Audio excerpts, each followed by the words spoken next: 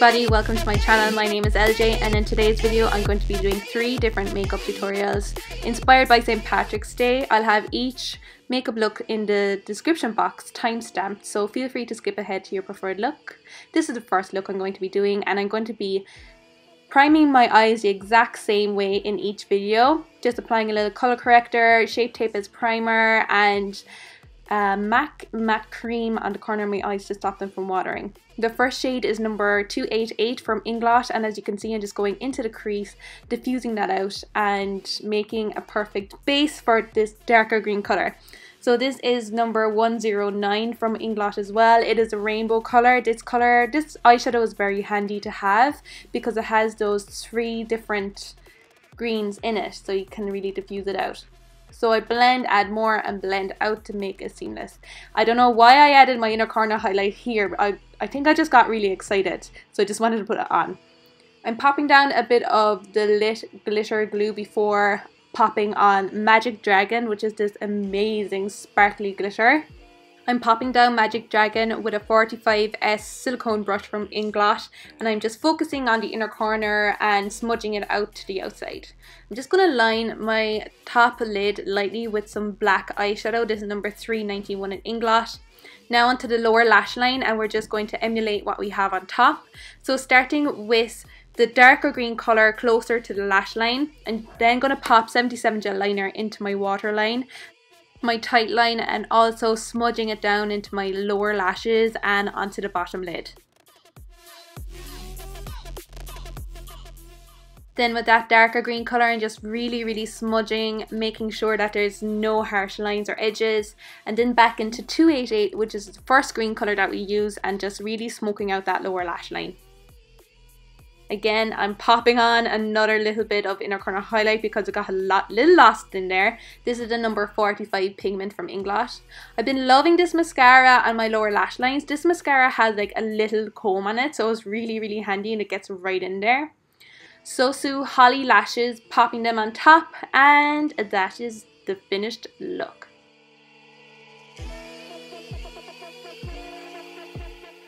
The second look that I'm doing today is this green cut crease on top with a smoked out orange lower lash line. So the exact same crease color, number 288. All the products will be listed below in the description box. I'm gently patting on the color first, and then you'll see me starting to swipe back and forth. The swiping is going to diffuse the color and make it look more seamless. Then I'm popping on the darker green colour and really focusing it into the socket of the eye and smudging that through up into the diffused crease transition colour. Then I'm popping on a little bit of yellow. Yellow really diffuses the colour and makes it look like it's faded out absolutely seamlessly. I'm getting a more dense brush then for the outer corner to build up some more colour in that area, just so we have a nice gradient, and bringing that even into the socket more just to build up that beautiful colour. For this look I'm going to use Shape Tape to cut out the crease. This is like one of the most nerve-wracking part of the tutorial because you have to get both sides even, and sometimes it doesn't work out. I usually use a smaller brush, but I decided to use this bigger brush today and it worked out pretty well. I'm then setting that in place with some white matte eyeshadow, and I think that's where I went a little bit wrong, but it turned out fine. I'm using Lime Time from the Urban Decay Kristen Leanne Kaleidoscope Dreams palette. This palette is absolutely perfect for St. Patrick's Day makeup because you got gold, you have orange, you have green, it's all in there. So as you can see, I'm just popping that into the center lid and diffusing it with the darker matte green rainbow shadow. And this is Leo, which I'm popping over the white eyeshadow, and it just went a little bit cracky, so it still looked okay, but not as smooth and defined and refined as I wanted it to be. So I just popped on a tiny bit of liner, and then I'm smudging it out with this black from the Urban Decay palette, and this black is so pigmented. I was really impressed with this pigmentation. I'm then diffusing this out to the outer corner and up into the crease just a tiny bit above where that line ends, the crease. This is number 80 gel liner from Inglot, and this is the most orange gel liner that you'll find on the market. It's absolutely stunning and it stays forever in your waterline. So good. I'm loving this brush from the palette as well. It's really nice. I used the orange shade Tahine from the palette and just diffusing that out again with more yellow. This colour for the inner corner was absolutely stunning, nice and bright. The same mascara on the lower lash line because it just makes them look the best. Popping on Paris lashes for this look. These lashes from Sosumi are amazing, like they're just so good, and the price point is on point. It's really affordable and they look stunning. And that is the finished second look of the day.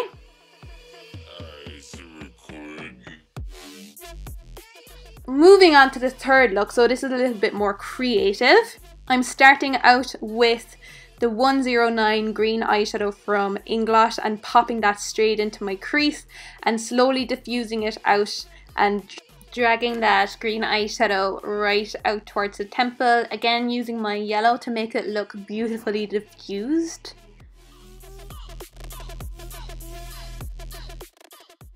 Now I'm going right into the eye socket again with that dark green shadow just to make it look more defined and dragging it out with that little mini wing out towards the temple. So I'm cutting the crease a little bit different this time. I felt like I didn't need to be as precise because we're going to be adding that gold line. So I'm just using Duraline to really clean it up and not add any product. And now I'm adding on the concealer and it's just going to be a little less product on there, so it's definitely not going to cake up or go cracked or anything like that, and it worked. It really works. So I'm going to be cutting the crease from now on with Duraline and then doing my concealer on top. I just set that in place using white eyeshadow, and number 287 is this really bright orange colour from Inglot, and I'm just lining the top line with that. Then I'm going to go in with a little bit of yellow again to really diffuse out the colour. Then closer to the lash line, I'm going to use number 300 from Inglot. This is a gorgeous brown colour. And then number 298 with an angled brush right into the lash line. I'm then continuing to do the lower lash line the exact same as the top lash line.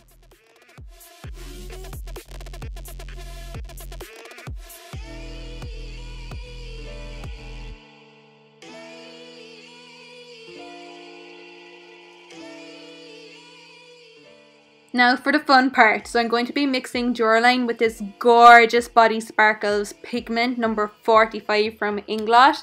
I'm creating a liquid, mixing them together and adding a line onto the areas that you can see I'm adding it to.